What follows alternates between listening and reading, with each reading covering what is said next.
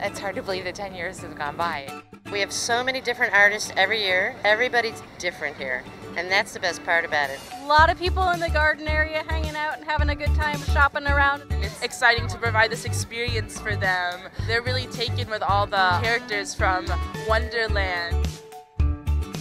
We really like the environment, support the arts. They have live music. I mean, what's not to like? It's perfect. I love being at the East Lakeview Art Festival. You're feeding people, you're doing good, you're bringing people together, so that's what it's all about. I think it has everything for everybody. It doesn't matter what age you are.